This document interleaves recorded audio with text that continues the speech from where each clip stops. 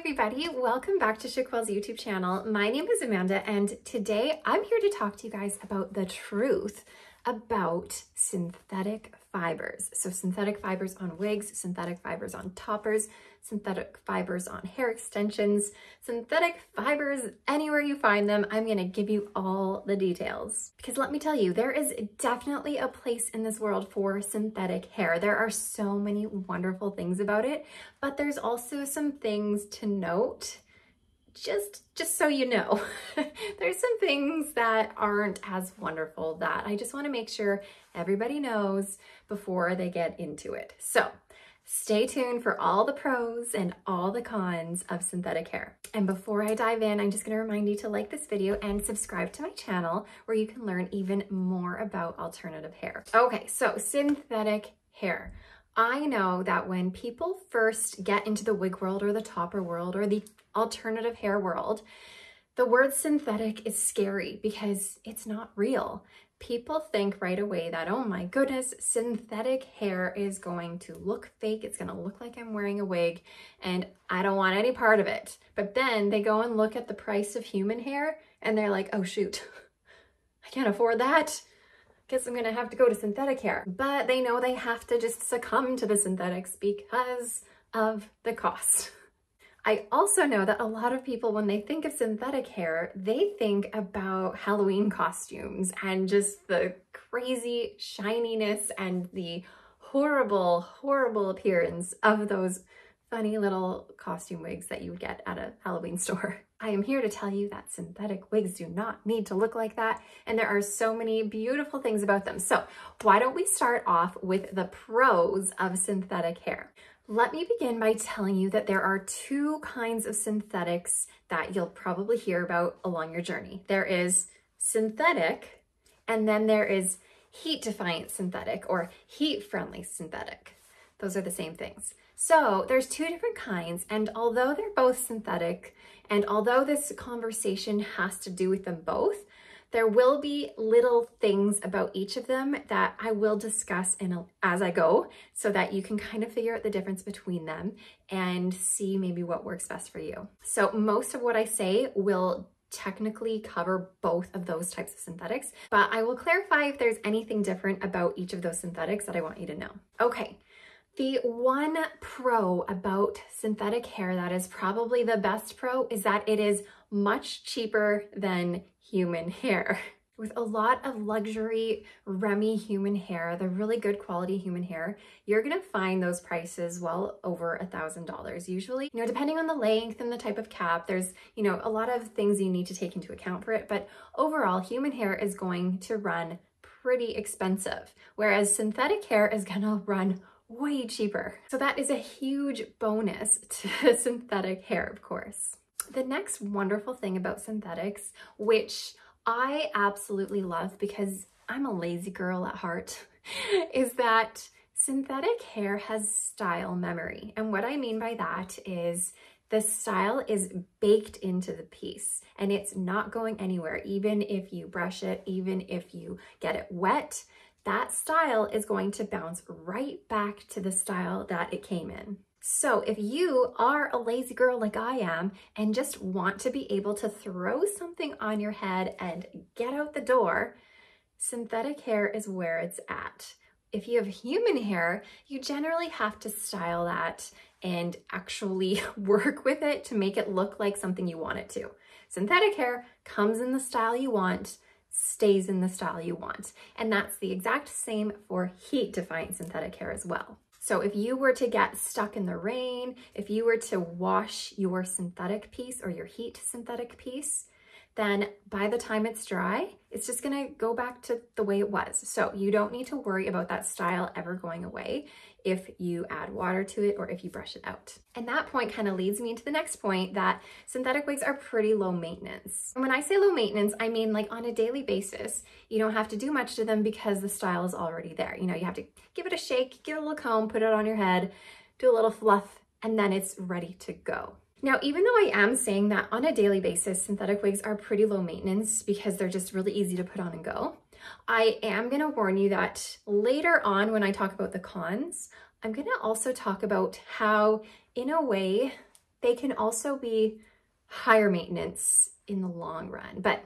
I'm going to get to that when I talk about the cons, because we're talking about all the good things right now. Okay, another fabulous thing about synthetic hair or heat-defying synthetic hair is that it has amazing color retention. You are going to get your wig with a vibrant, bright color, and it's going to stay that way. It's not going to fade from the sun. It's not going to wash out when you wash your wig or get it wet. That color that it comes in is going to stay like that. Now, not only does the color of your synthetic wig stay and not fade like a human hair piece would, and you would have to technically get that recolored ever so often, you're going to find that there is a broader spectrum of colors to choose from for synthetic pieces. It's also easier to do exercise or any kind of physical activity with synthetic hair, because not only is synthetic hair a little bit lighter overall than human hair, but again, with the style memory, you don't need to worry about your style going away. You can work out in your wig and then head off to work and your hair is still going to look fabulous. So everything that I've said that's wonderful about synthetic fibers all has to do with synthetic and heat-friendly synthetic. There's not really any discrepancies for those. We will come to some differences, however, when I talk about the cons, which is what I'm going to roll into right now. Oh, by the way, I am wearing a synthetic piece right now. Well, I should say a heat-friendly synthetic piece. This is Scene Stealer by Raquel Welch. Oh, my voice. In the color Shaded Biscuit, RL19/23SS, I think is the color code.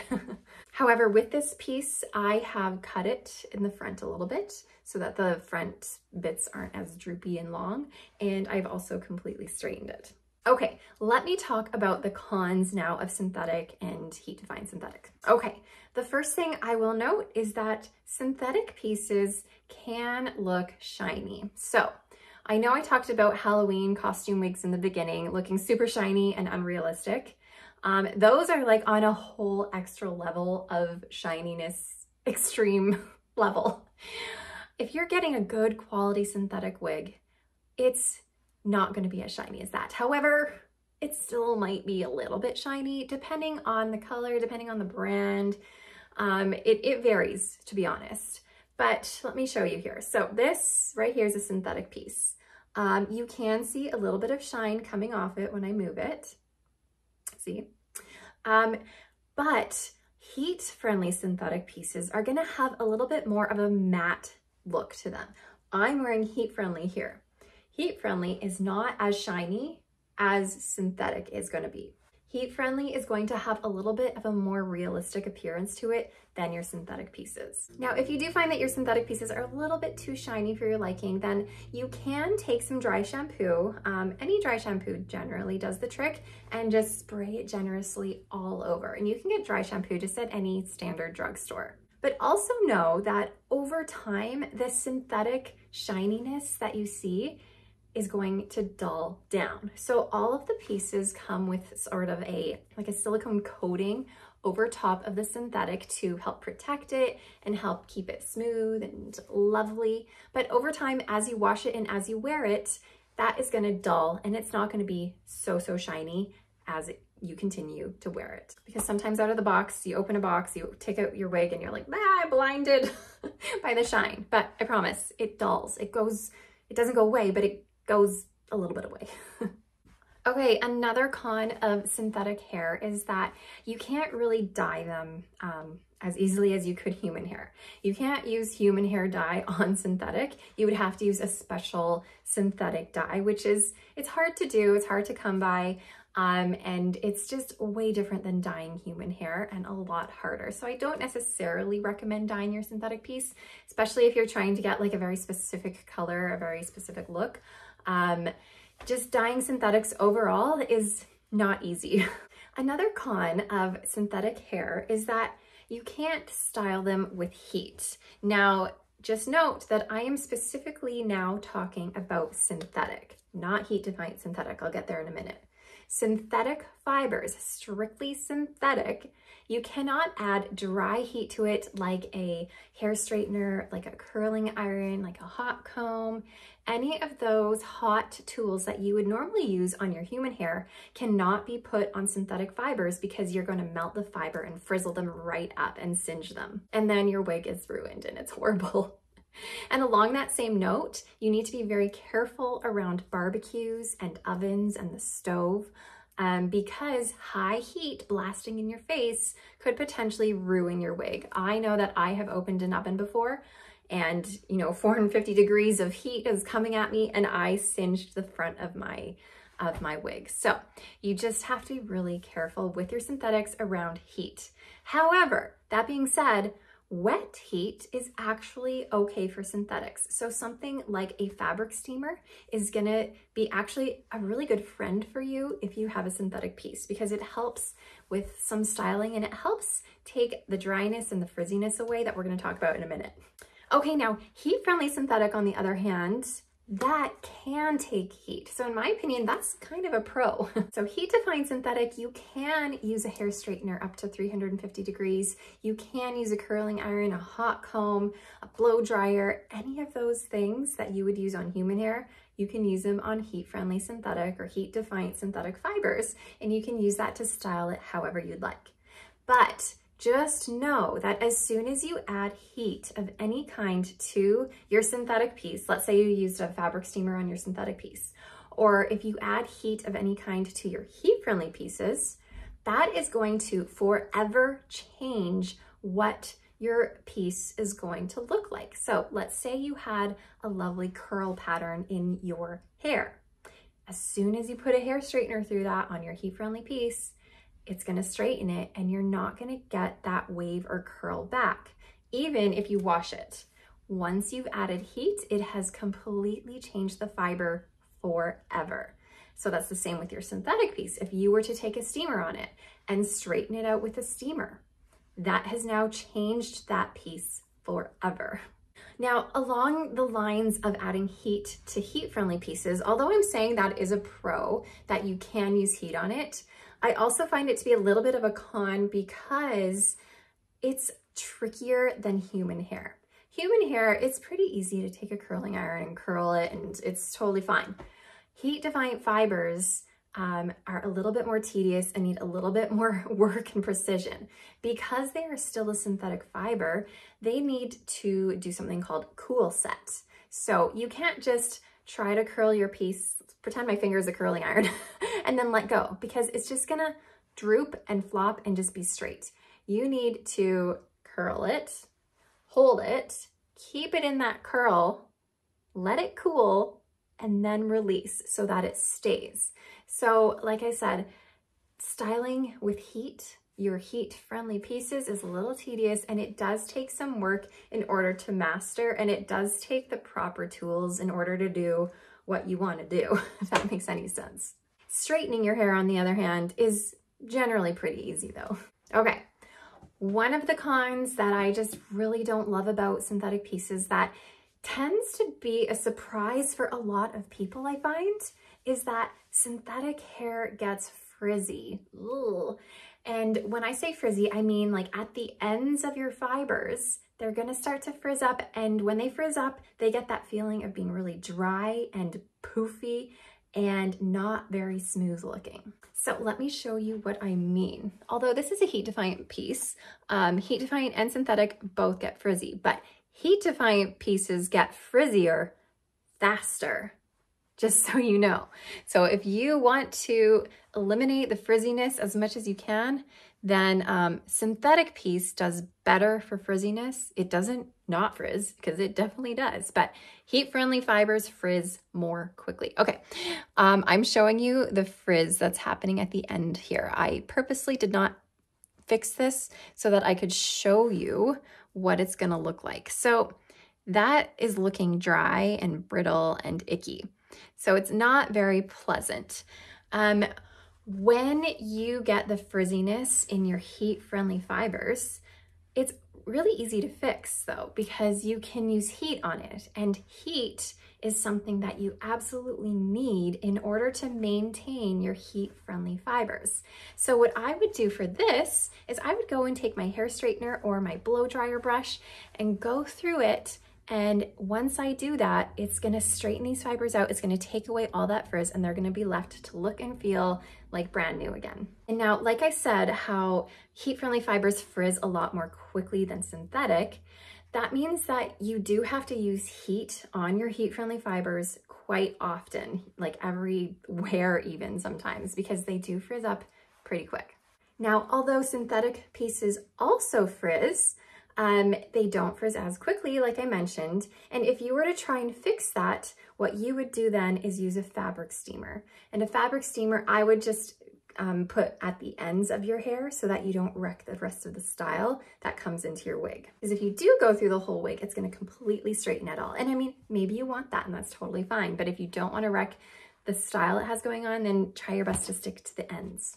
Another con about synthetic hair and heat synthetic hair is that it tangles pretty easily. A general rule of thumb is the longer your synthetic piece is, the more it's gonna tangle. And I mean, that's, I guess, the same as human hair as well. If you have really long human hair, it's gonna get tangly, but synthetic hair really tangles, like it really does. So if you have a long piece, just be prepared to carry a wide tooth comb with you and be prepared to comb it throughout the day many times. You will probably get frustrated with the tangles and wish that it didn't happen and want to throw your comb across the room, but it's just kind of the nature of these synthetic fibers. And now, as I'm saying this, I should let you know that heat-friendly fibers are going to tangle and clump more than synthetic, and more easily, I should say. Actually, this morning when I went to drop my kids off at school, I wore a long heat-friendly piece, and I purposefully did not brush it so I could show you that even just from me, I literally put the wig on, got in my car, dropped them off at school, and came back. I was gone for like 20 minutes. Even though that's all I did, this is kind of the situation that happened. So a lot of tangliness starts to happen at the nape, and by the nape I mean this area here, and at the part that's closest to your back. So this one's pretty tangly. Well, not pretty, but it's tangly enough. And it's hard to run your fingers through, even though I just washed this recently. So just know that synthetic pieces and heat-friendly synthetic pieces are gonna tangle and clump. Another con about synthetic hair is that it's not gonna last as long as human hair. Human hair can last you years and still look beautiful. Synthetic hair, I would say, would last you a few months before having to intervene. And when I say intervene, I mean before having to, add steam to fix the ends of your fibers, or, cut it a bit or change it up so that it continues to look fresh. Synthetic fibers just do not last as long as human hair unless you do something to fix it. Okay, I think that is all I have to share with you. I think that's all of my pros and cons. Oh, that was an extensive list. But if you guys have any more wonderful things about synthetics, or even some, not so great things, feel free to put them in the comments and share them with all your friends here, because like I've mentioned before, I am not the only person that knows a thing or two about wigs. There are so many of you who have that knowledge to share, and I just want this to be a place where there's just a wealth of knowledge for everyone to come to and just see. I hope this gave you a little bit of an insight on synthetic fibers. I know they can be scary and daunting, and I know that we just want them to be perfect, but at the end of the day, they're not, and we just kind of have to learn how to work with them. And once you learn that and once you embrace them, synthetics are really wonderful. And they're also gonna save you a bit of money. So with all of that being said, I'm gonna go, but I really appreciate you guys being here with me today and watching and following along with me. And I hope to see you guys again soon. Bye, everybody.